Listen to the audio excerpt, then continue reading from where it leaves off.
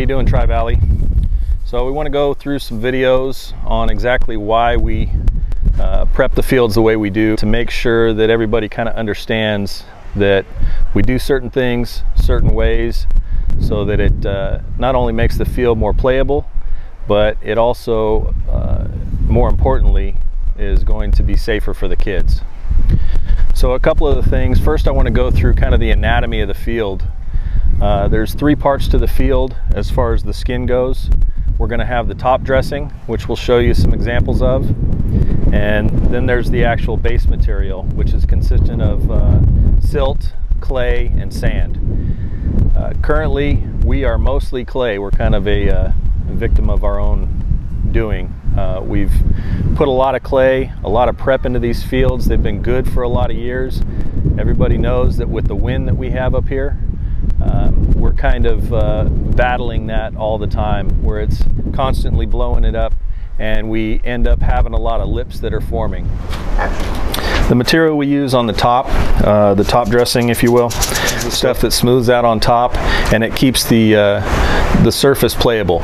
Okay, what happens is, as the cleats and everything dig in, or if from improper dragging techniques, we end up with peaks and valleys, which causes bad hop issues. Next, we have something that is not used a whole lot, but this is a quick dry material, and we may use this. This is purely clay. And it'll actually help to dry up puddles and things like that. We keep this. Next, we have actual mound clay. Now this is used around home plate. This is used on the pitching mounds. As you can see, when you clump it together, you can actually add moisture to the mound and keep it nice and solid. Let's go. There's a reason why we have the green tarps that are on the mound, and I would like to start using them on the on home plate as well. And what those more importantly aren't necessarily to keep the water off. They're more to keep the moisture in the clay. If the clay gets dried out, you'll see a lot of areas where the home plate has gotten kind of dug out from cleats. That's from the clay drying out, which can be a safety hazard for sliding and such. All right, so real quick, we're going to talk about and show an example of what happens over time when the fields don't get prepped properly and you end up with bad areas. So if you look down here, you can kind of see it, this low belly right here, okay? This is kind of an extreme example over a large area. What people will tend to do is they drag this top dressing into it. Well, what this does is it creates, you know, you only want about a ½ inch of this stuff on top. So what it does is now you have potential for the ball to take a bad hop through that. This is the other example that I was talking about here. We have this lip forming. Okay, this is not only a tripping hazard, but this also can create really bad hops. The real reason we want to keep the drag out here is so that we keep from pushing this material up further into the grass. Go through the tools that we use. This is your basic drag, screen drag, if you will. We want to keep this 6 to 10 inches away from the edge of the grass. The reason being is we end up with a lot of clay that builds up on the grass line, and we'll go over more of that later. But this is for the main body of the infield skin. This rake is more for leveling. So this rake you can use to scrape high spots and to level off. It's a little bit wider. So these are mainly used for just trying to get high spots down and keep the field playable. This drag is for the baseline, and we'll go over how to use this. The biggest thing to remember about baselines is we don't want to drag anything side to side, because that pushes the calcined clay top dressing over into the grass, which causes the lips that we're talking about. This is your basic drag. We use these on the pitching mound. We use these around home plate and in smaller areas. Now there's two types of garden rakes. If we're doing mound prep, or if we're trying to get rid of a lip, this T-handle rake has been sharpened. It's kind of hard to see, but these teeth have been sharpened. This is more for scratching, kind of dethatching, if you will, and getting the buildup out of the edge. This garden rake has a little give to it. This is called a bow rake. So this rake here will give a little bit, and it's more for just raking up material and that kind of thing. The next one you'll see us use is the nail drag. This is just for more day-to-day kind of dragging. Okay, it's got, it's kind of hard to see here, but we have nails. These need to be replaced. We're going to go them a little longer, but this is just we use this probably maybe a dozen times during the season to drag the skins. What it does is it digs in and kind of helps break up that top ½ inch of material and get rid of cleat marks and that kind of stuff that might be causing bad hops. The striping tool. So we'll go over more how to use this and how exactly to line the field. So we're going to go over how to set up the field. There's a couple of things to remember when setting the bases. Number one, now this is kind of an extreme example, but what happens is if you don't clear out the base anchor, you can end up with this lip. This is a safety hazard for the kids. Okay, so in each of the base carts, we have this tool here. And you just put this down in and you just clear it out. Okay.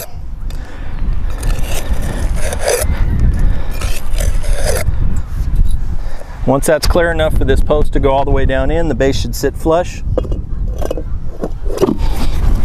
And then that eliminates the hazard for the kids. Then the actual base can just pop right on top. So we're going to go over how to set up home plate, how to get the batter's boxes in place. There's a couple of ways to do this. Some people use a screwdriver on the inside, okay, and just bring it along the inside.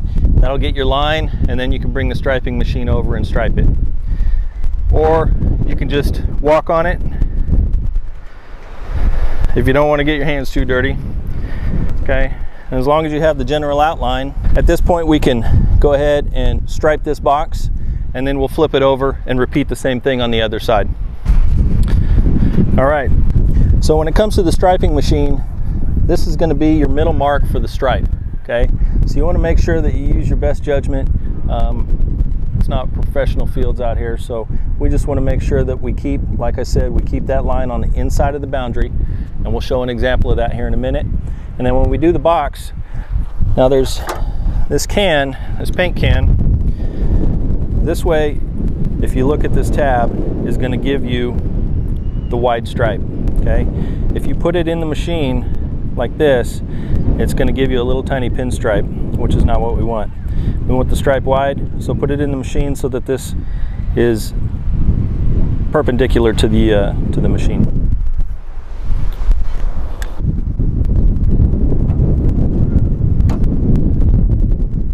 I'm going to show how to string the field and get it ready to stripe.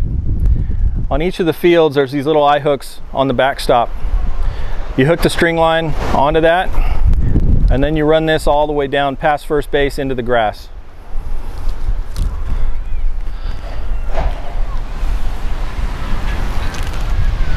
All right, so now we got our string line strung out to the outfield.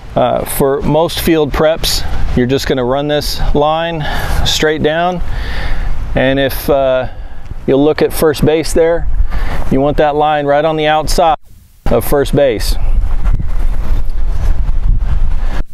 Okay, then what we're going to do is we're just going to put this little anchor right in here, and we're going to wrap it around.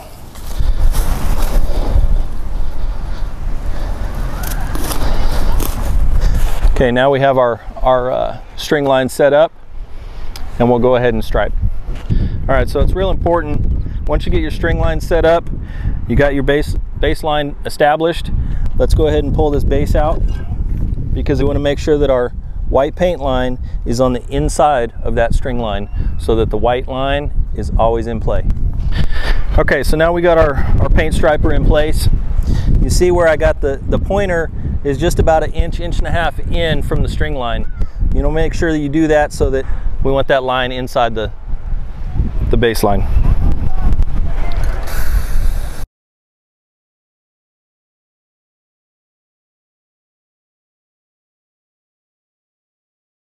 The important thing about the tarp is we want to make sure it's got a chain that goes around it. It's pretty heavy. Get someone to help you out. We want to fold it in thirds again, and then take it off the field.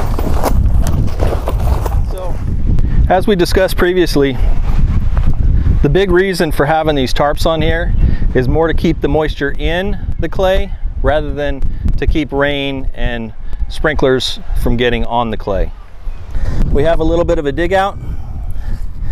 So the way that you prep that, we like to keep that more for the league to address.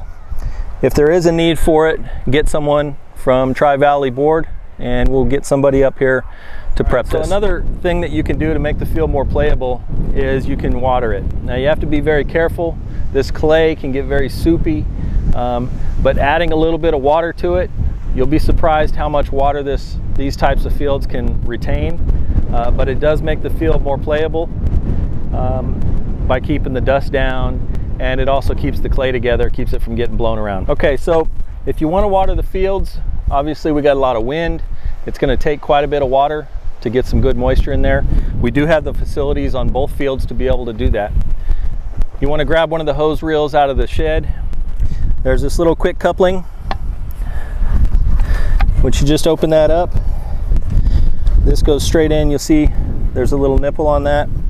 You want to align that and then turn it all the way around until you get water. Now the key with watering is you just want to make sure you don't have it on any kind of a straight stream or let it dig in. You just want to kind of let the water rain down on the field to get moisture into the clay. All right, so the last thing I want to address as far as field prep goes prior to the game, if you show up and for some reason the field is not in good playable shape and you need to go ahead and get it prepped for play, then please refer to the video that we're going to do for post-game field maintenance. All right, one of the first things you want to do post-game is you need to get all the base anchors and the bases pulled, okay? That's, you can pop this off. You don't have to. It makes it a little bit easier. Get your fingers underneath, just wiggle it, pull that out. And then there should be base plugs on the carts. Prior to the game, when these get pulled out, they usually get left on the carts. So these plugs go in, and this just keeps from filling up the base anchor with material. All right, so one of the first things we're going to address with post-game field prep is you'll notice the baseline, and if you get a good look down the baseline, there's kind of a belly in it. And what forms this is a lot of people, they go through and they start raking the baseline like this. Okay, and what that does is that ends up pushing a lot of material up into the lip. Okay, so the proper way to do it would be to have someone go through and rake all this stuff into the middle. Okay, then you could go down the middle and rake it to smooth it out. Just like within the baselines, big deal with this garden rake is to have someone go around all of the grass line and rake this calcined clay, this top dressing, back into the field. That way when you drag it, it stays on the field and out of the grass, which is what forms this lip here.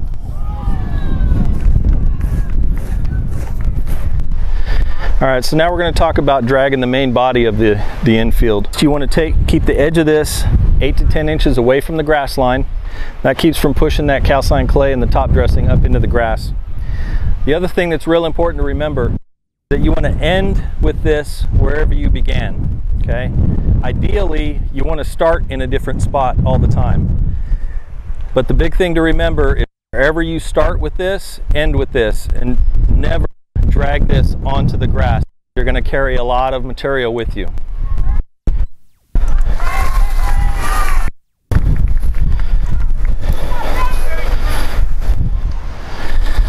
All right, so another thing you want to make sure is if you look at the drag, you want to make sure that bar is staying on the ground. If you let it bounce, you're going to end up with waves in the material, which again is a safety hazard, bad hops, and it doesn't keep uniformity to the infield skin.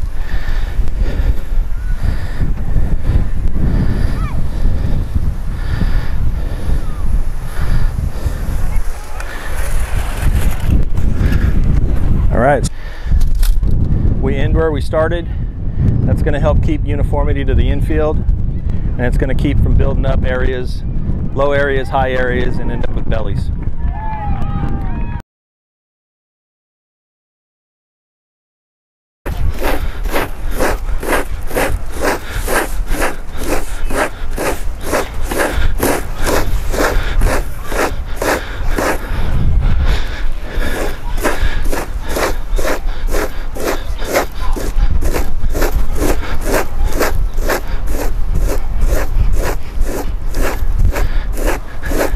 really what we're trying to do with this is to make sure we're raking this material out of the grass and keeping it inside the baseline.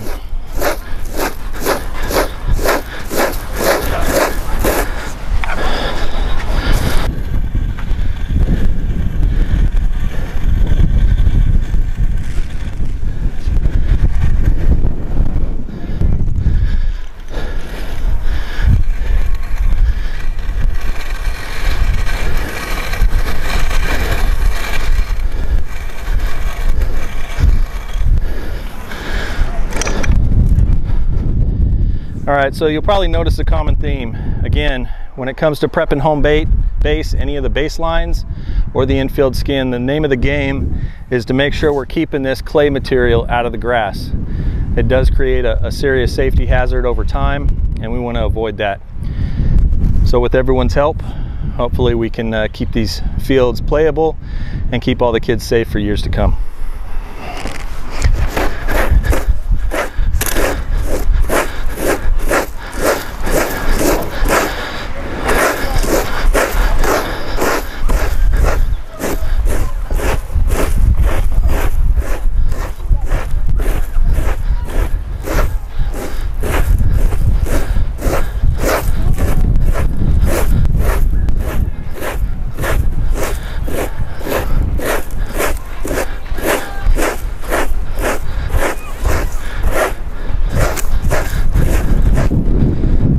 All right, so now that we got all the clay raked away from the grass line, we can use any of these tools really to prep home plate.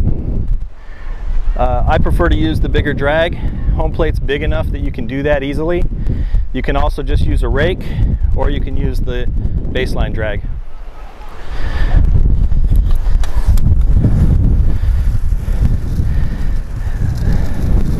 One of the key things here, just like in the infield skin, you want to be careful not to push the material into the grass, and you also want to end where you started.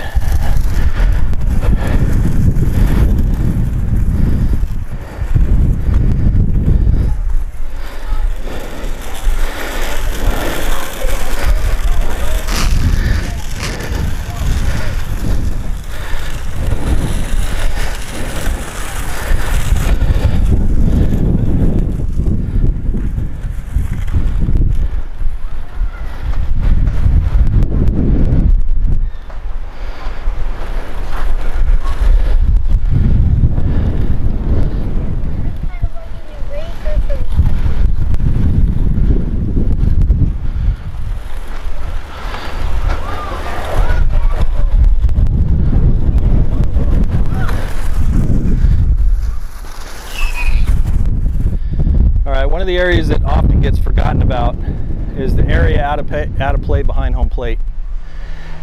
These dirt areas here, you know, the catcher is going to be fielding foul balls in this area. It can be very dangerous if we let lips and things to form back here. So equally, just as important as it is in the baseline, we want to make sure we do the same thing with these areas of dirt behind the home plate. All right, so last but definitely not least, is we need to make sure we keep these dugouts cleared out. We get a lot of wind out here like we've talked about before. Anybody that's played here knows this. We want to keep these swept out, keep the grounds clear, throw any garbage away, clear all the boxes out, and if a trash can's full, take it out. We do have a big blue trash can at the entrance to the park. If we could get somebody to dump that when it gets full, that'd be great. So as you can see, there's a lot of moving parts to the field prep, breakdown, and maintenance of the fields. Cordelia Tri-Valley, we're a 100% volunteer organization. This is parents, kids, family members that are out here helping keep these fields good. With everyone's help, if everyone can get together post-game, make sure the fields are prepped so that they're nice and ready for the next game, everyone wins. Thanks.